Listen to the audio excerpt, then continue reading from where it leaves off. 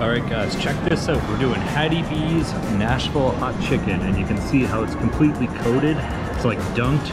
And then we got the Nashville comeback sauce, a pimento mac and cheese, and of course collard greens. All right guys, so let's try out this pimento mac and cheese. Look at that, really, really creamy, smoking hot. Oh yeah, that's really nice. And then collard greens, one of my favorite things on the planet. Just love them. Check that out.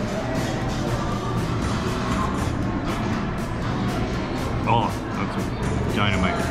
All right guys, let's talk about this Nashville hot chicken. So it's like fried to perfection, then dunked, and I went with medium heat, which is really hot, and I can actually handle quite a bit of heat. So this is the way Nashville hot chicken should be. It is absolutely delicious. All right guys, so we'll sum up this review.